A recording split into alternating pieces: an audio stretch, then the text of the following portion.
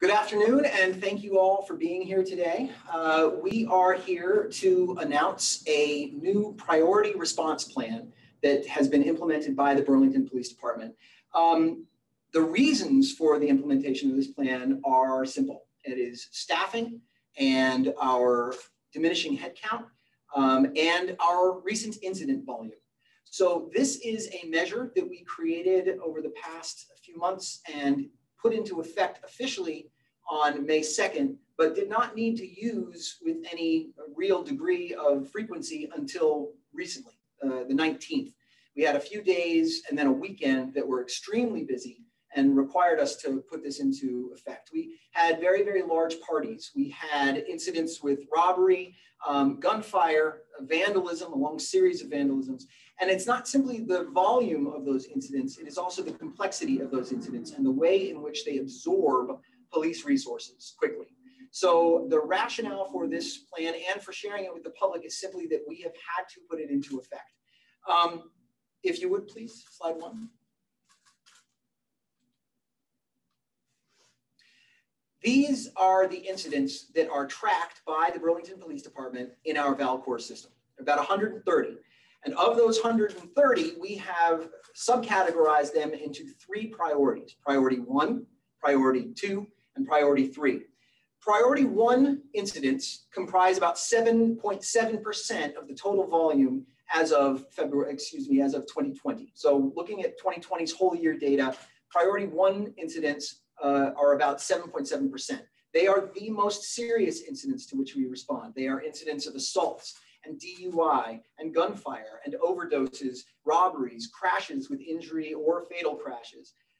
Priority 2 incidents comprise about 42.6% of the total incident volume in 2020. They include things like disorderly conduct, mental health calls and issues, welfare checks, trespass. And finally, there is priority 3, which comprises about 49.6% of all incidents in 2020. So half of all incidents are priority 3. And those include many quality of life issues, such as noise complaints or vandalism. They include motor vehicle complaints. They include late reported events.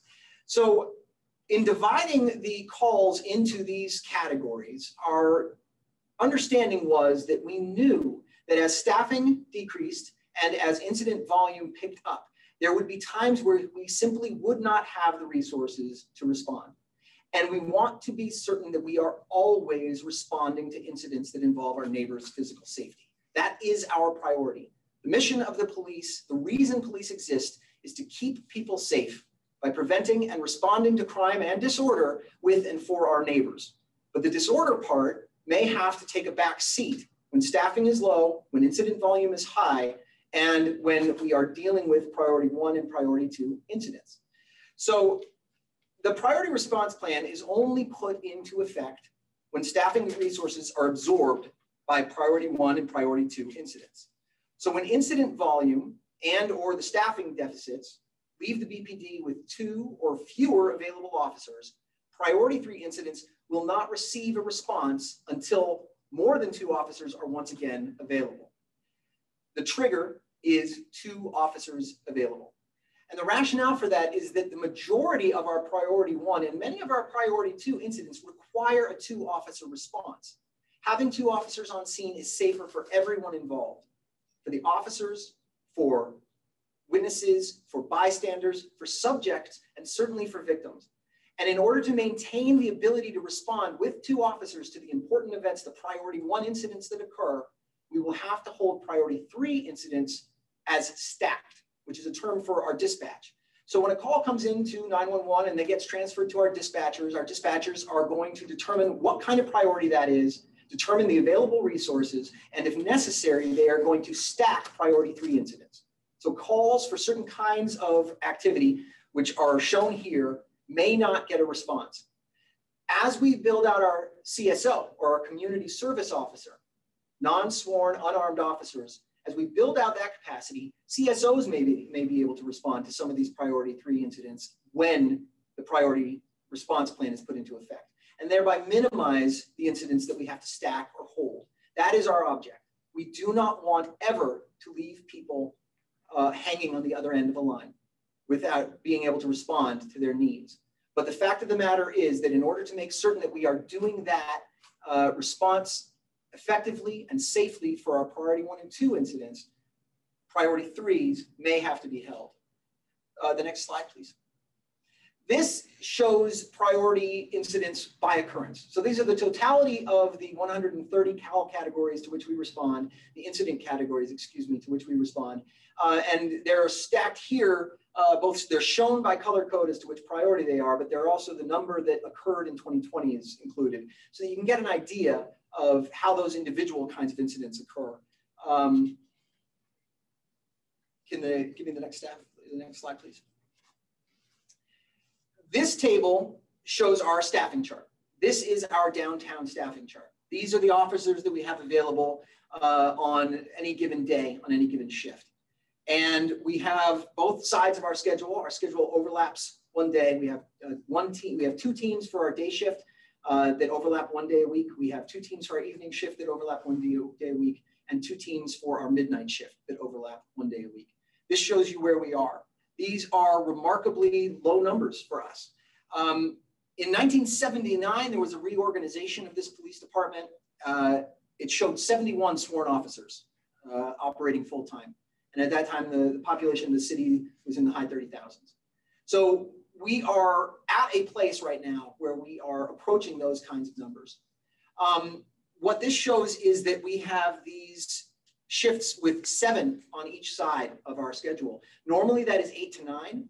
And normally, in addition to this, we would have a swing shift that would cover an overlap between the day shift and the evening shift. We would have a street crime team that covers the kinds of incidents that are not quite at the level of the Detective Services Bureau, but are more than the road can handle with regard to also being able to service incoming calls for service. And so those are both gone, as are almost all of our specialized positions, with the exception of our domestic violence prevention officer. Can you go to the next slide, please? So this gives a picture of what we're talking about for the city. 7 officers on a side is not 7. We have something called the availability factor, which is a contractual calculation based on the fact that officers, like anyone else, get leave. They get vacation, et cetera. It doesn't include training time. It doesn't include time out for injuries or sick leave. It is only contractual leave. And that creates an availability factor of 86.3%. In other words, an officer is not around 100% of the time. He or she is around 86.3% of the time. And therefore, any given shift with 7 people is actually 6 people based on the availability factor. We've got 6 people for the days, 6 people for the eves, and we have 3 officers on the mids with availability factor. Again, if you look at the previous slide, there were 7 on each shift and 4 on the midnights, but this is what we have on a typical shift. That's for all 44,000 residents of Burlington. That is for the many thousands more who come into Burlington for a variety of reasons and who are going to be coming in even more as our community opens up again, as we get closer and closer to what I hope is the governor announcing that we've reached that 80% vaccination rate and are able to actually step away from the COVID precautions that have thus far existed. And that is also for all 15 square miles of our great city. So the notion of that number is I think, important for folks in the community to take a look at and to get a sense of where we are with regard to staffing. Can you move to the next slide? There is, however, I believe, a light at the end of the tunnel. This is something that we have created inside the department in conjunction with the mayor's office as well. It is the Public Safety Continuity Plan. We presented this to the City Council in January. They agreed to it a month later, and we are in the process of implementing it. It includes, as I stated a little bit earlier, our community service officers, or CSOs. CSOs are not sworn police officers. They do not have law enforcement powers. They are not armed, but they are capable of functioning in a variety of roles, many of which we are hopeful will be able to ameliorate the kinds of staffing deficits that we're seeing with regard to where we currently stand as far as effective headcount. And that effective headcount, by the way, I should have stated earlier, as of April 1st, we were at 82 sworn officers on our books. but that is about 77 effective. That's because of military deployments, because of long-term injuries. And all along, what we have said is that the 77, 76 area is the trigger for us reevaluating how we deploy. So I think that's it. You can go to the end. And I'll take questions. My first question is, in your opinion, does this plan impact the safety of Burlingtonians at all? Does the plan impact the safety? No, I don't believe this plan impacts safety. I do think that where we are with regard to staffing has impacts on that. But with regard to this plan, no. How have you seen other police departments have to employ a priority plan like this? Yes, a number of different police officers across the country are experiencing similar issues with regard to staffing. I think one of the most prominent would be, oh gosh, Chris Magnus was the chief there, and I can't remember the city, but you can find that. And he has been dealing a lot with announcing it. What city? It's Arizona. Tucson, thank you, thanks. Tucson. And Chris actually isn't the chief there anymore because he just, I think, went to Customs and Border Patrol. But Tucson has dealt with this with a shrinking headcount for quite a few years. And they recently have announced a plan not dissimilar to this one where they really are having to make priorities about what they do and do not respond to in the moment. I want to be clear that once an incident is stacked, we will respond to it once our officers are again free. Now, sometimes those incidents are gone. I mean, a noise complaint may very well not be a noise complaint by the time an officer can get to it. And I do want the people of our city to recognize that that may happen. That's why we're doing this, to say that certain kinds of calls may not get immediate response. And we owe it to our neighbors to explain that and let them know. And you said the first time that this plan was used was May 19th? Not the first time. I believe it might have been implemented once or twice from May 2nd until, but we used it a lot starting on May 19th because of the incident volume. How many times would you say you had? I don't know the answer to that right now, but we are working on tracking this and making certain that we know which incidents end up stacked so that we can assess how long they're stacked. So you don't know how often you have to do this type of organization to respond to calls? I'm sorry, what do you mean? I'm concerned that you don't know how often this is being deployed. Like, how often have you had to do this? How often have we had to say that we are not going to be able to respond to that immediately? So we're learning how to track that right now. Can you talk a little bit about the incidents that happened this weekend and how this could potentially impact response to situations like that? Sure. So, you can see on this chart that if you only have 3 officers available on a midnight, and both of those shooting incidents that we talked about have happened after the midnight shift. Actually, I'm sorry, one of them, they were both post 3 a.m. So they're both in the midnight. If only 3 officers had been available, then the ability to actually go to a scene like that, to control that scene, to collect evidence, to do initial canvasses and witness interviews is extremely circumscribed. I think in both these instances, officers had actually been kept over from the evening shift because the volume was already so high, and that the supervisors on shift were able to retain some of those so that we weren't responding merely with 3 officers. But on a regular midnight, those eve shift officers go home at 02:45 in the morning, and the midnight would be what remains. Have you been working with social workers or mental health professionals for them to respond to certain incidents as well? So we have an in-house social worker inside the Burlington Police Department who does a lot of great work during the days and is available to take on certain kinds of tasks, liaises with a lot of folks who need different kinds of services than police can provide. But insofar as what I think you're asking, no, that's something that's in the works. I know that there's a lot of talk about having those kinds of roles. They are what I envisioned with regard to the community support liaison position that was outlined in the public safety continuity plan in January. But those positions are now going to belong to other parts of the city is the anticipation. And so how the Burlington Police Department works with them will be something that we will get to explore. We're very eager to make that happen though. Did you have to employ this type of priority response this past weekend with those incidents that came up at that party? Gotcha. Do you know how many incidents you weren't able to respond to in that time frame because of the stacked sequencing? You asked that, and we're working on that. Okay, well, I was just curious if you knew about that specific instance. That would be when we do it. The only time we would be tracking it is when it happens, and it only is going to happen during times of extreme call volume when other officers are tied up. It's going to occur when we only have 2 officers remaining, and we need to maintain those officers free to respond to another very serious incident rather than deploying them to something like a noise complaint or a call about a trespass in the past. How many active officers do you have on the force right now? 77. 77 are deployable, effective officers, but we have 82 on our books. Okay. Are you concerned at all that announcing that the BPD is going in the direction with this sort of plan because of staffing pressure is going to create fear for residents? I wanted to make certain that we were being as honest and forthright with our neighbors as possible. And the point of this is to make certain that neighbors can know where we are so we can all work on this together and be in this situation together. So I'm very hopeful that, in fact, this will give neighbors an understanding of the kinds of incidents to which we are responding and the kind of volume that the officers are working on their behalf with and for them as we work to make certain that we have a safe community. You touched on this a little bit, but I just want to go back to it for a second. You're expected to have 10 CSOs come on board by the end of 2022, is that correct? We are authorized to bring on 10 during fiscal year 2022.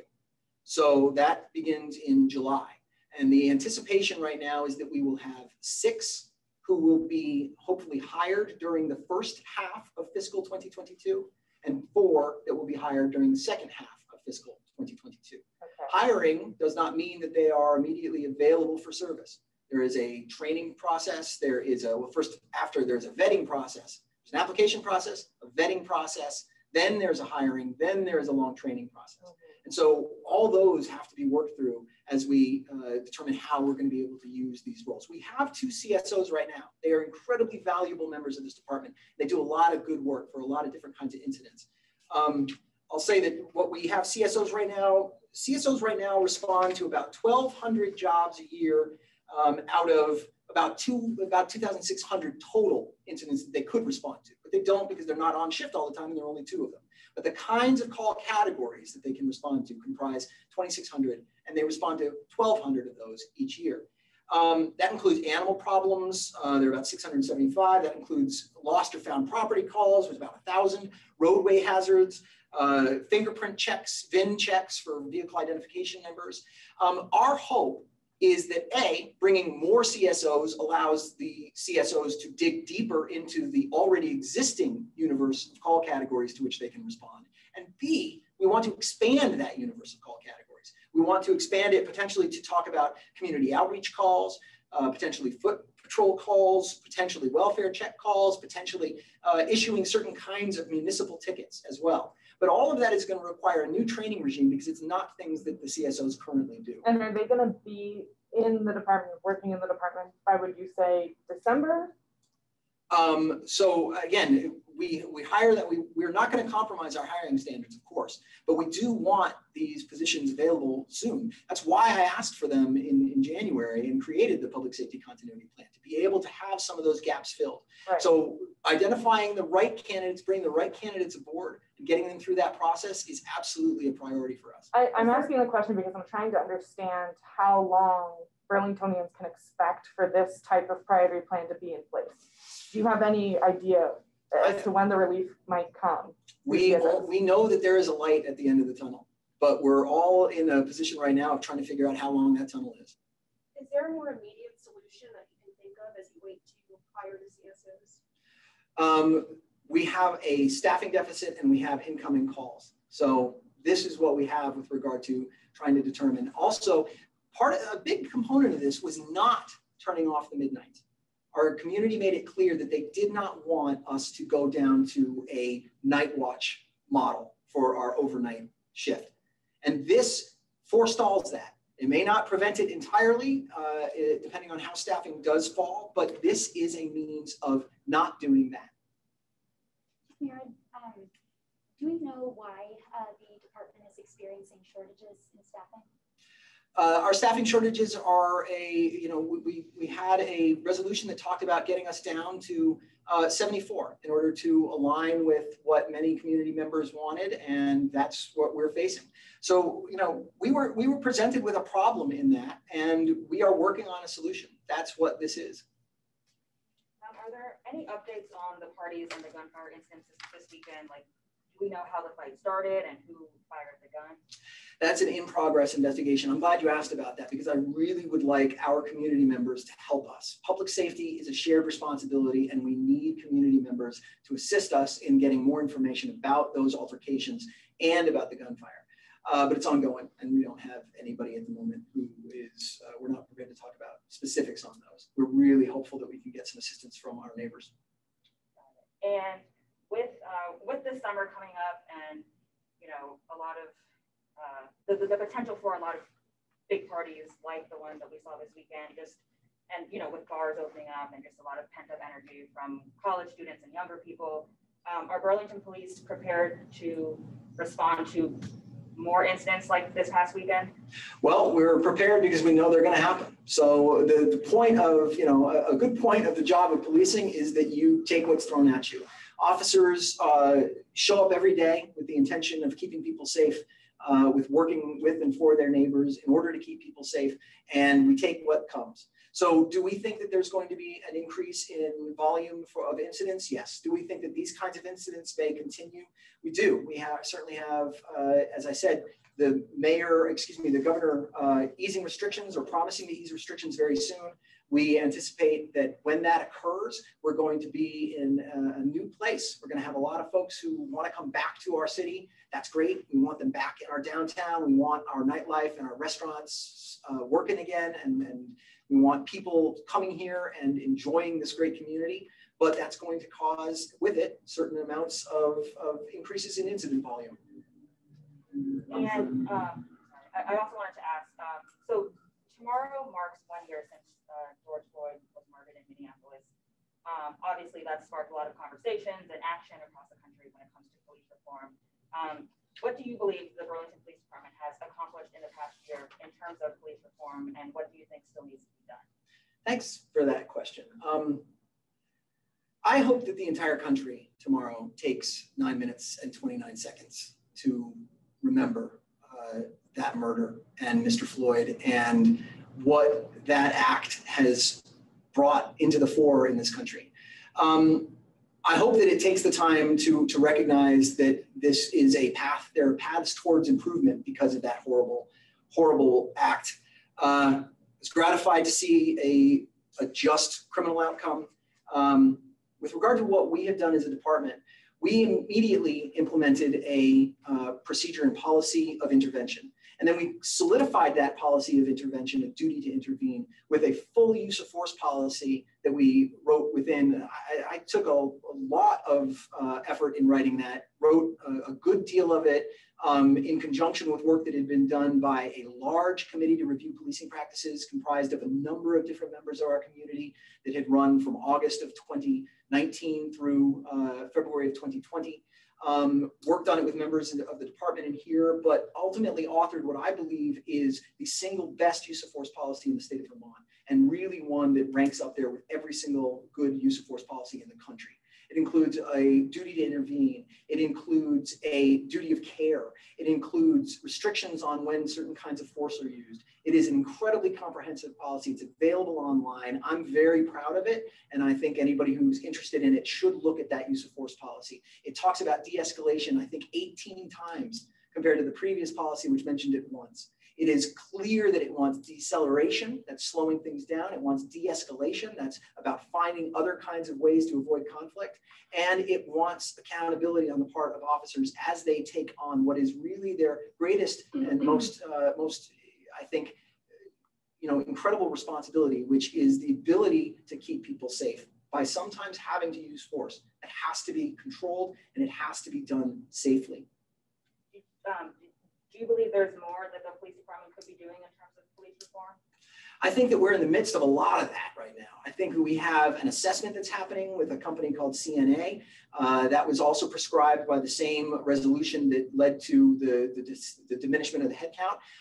That is ongoing. I think we're going to learn a lot from them. I think we're going to learn things about how we're managing things inside. whether or not we have adequate resources for certain kinds of data collection, certain kinds of tracking. I think we're going to learn about whether or not we have adequate resources for certain kinds of response. I think we're going to learn about whether or not some of those resources are not necessarily best based here, but maybe better based elsewhere, including responses to certain kinds of incidents, such as mental health incidents or others. I think there's a lot to learn from that, and there's a lot of reform that can come out of that. And I'm eager for all of those things to be explored so that we can get this department functioning even better than it already does. I think we have a world-class police department in Burlington, but does that mean that we do not have room to grow or ways in which we can improve how we do what we do? Absolutely not. It does not mean that. We can grow. We are always seeking to improve and be a better police department, serve our neighbors better. And to the extent that this assessment and other plans that are coming down the pike have means, including the onboarding of CSOs and the public safety and continuity plan, have ways of actually maintaining that improvement, that's what we are here for. And you said that assessment is called CNA? CNA Okay. Is the name of the company. Okay. Okay. And I do just have one last question. We wanted to ask about the incident with, I believe his name is Michael Bazuna. Maybe pronouncing that wrong, but we wanted to ask if there are any updates in that case, and also what the situation is with him personally. Is this like a mental health issue? So I'm not certain what our update is on that. He's due to be arraigned today. I don't have an update on what the status of that arraignment is. As you know, he shattered several police cruiser windshields, on Monday night.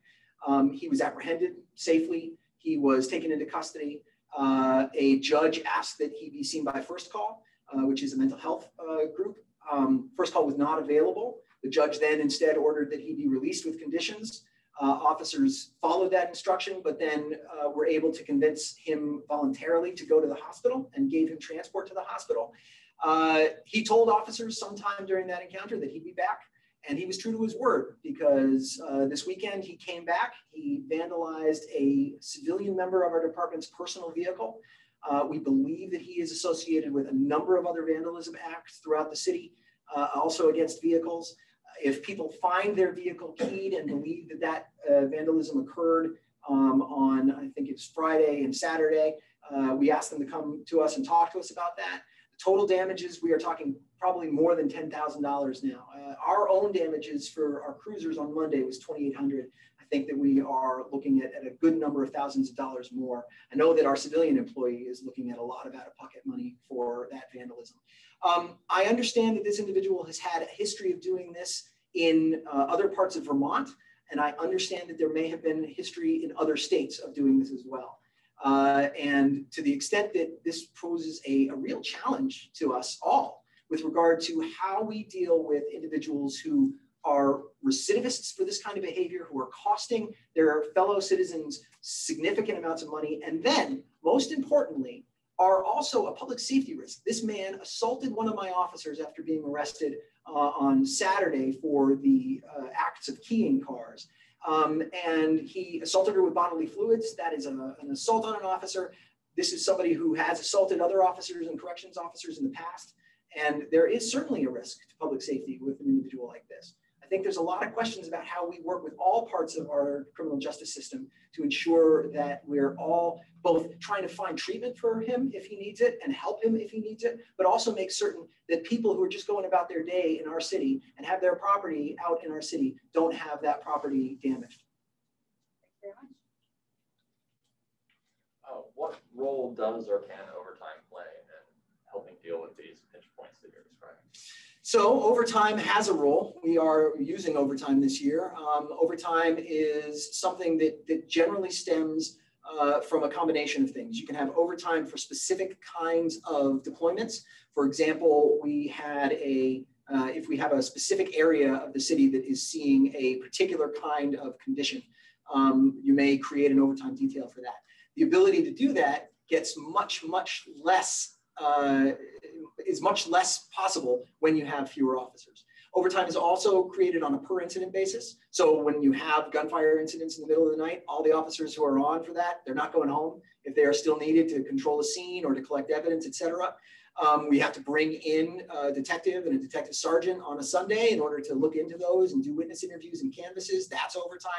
We have overtime that is incurred by training. We have overtime that is incurred by the need to actually cover a shift when there's a gap of the kind that you see here. So that even if our 4 officers on the midnights are 3 officers with the availability factor, there's sometimes where that's 2 officers because one of those officers is also out for sick. He or she is sick, or he or she is taking a day that's not contractual leave, but is a day to which they are entitled, and they're doing it for a family reason. We need overtime in order to plug those gaps so that we don't have merely 2 officers on the midnights.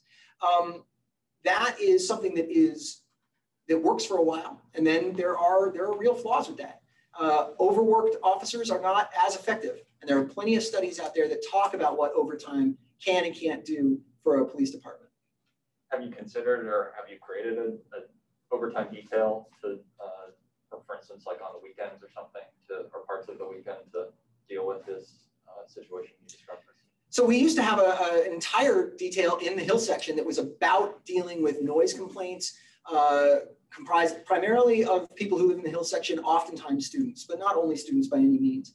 That was something that was done in conjunction with the University of Vermont and in conjunction with residents of that part of town. We call that C area.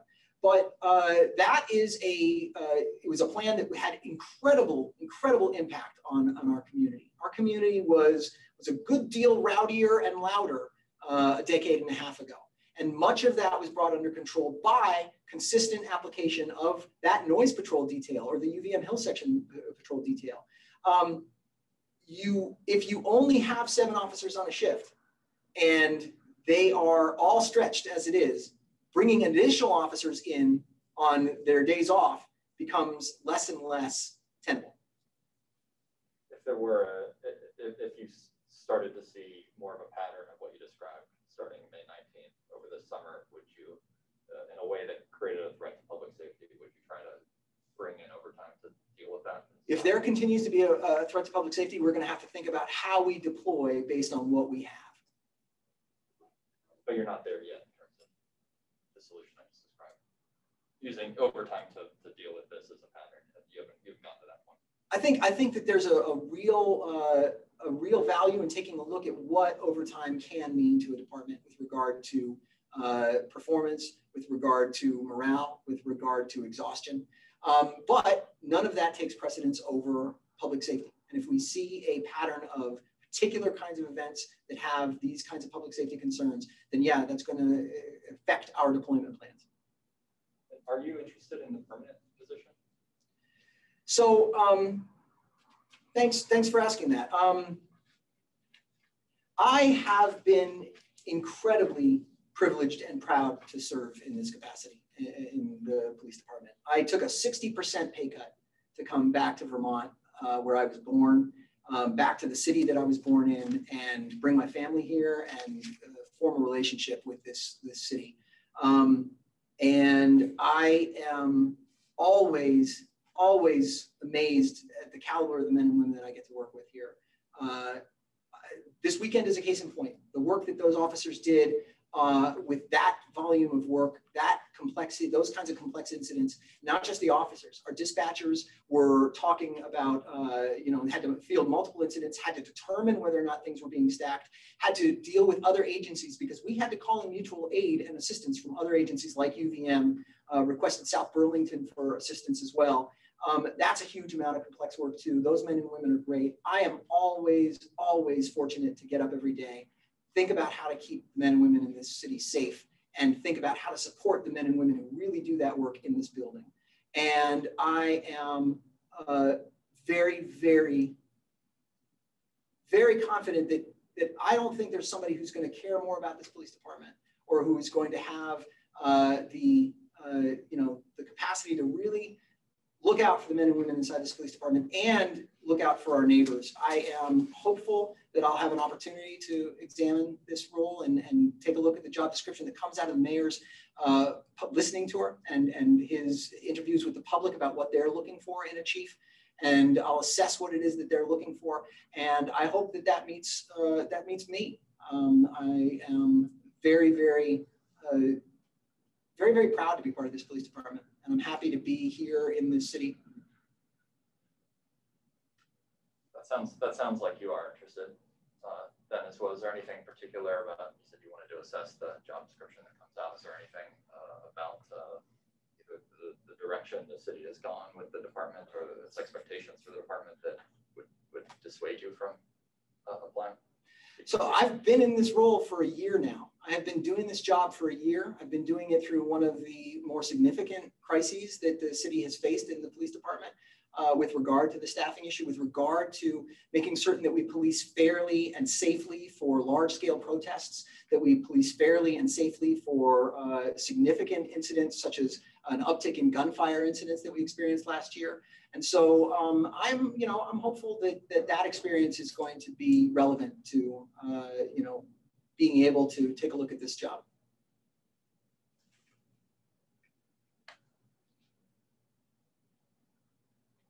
Okay, thank you very much for all of your time. And thank you for those joining via Zoom. And we will make this PowerPoint presentation public very soon.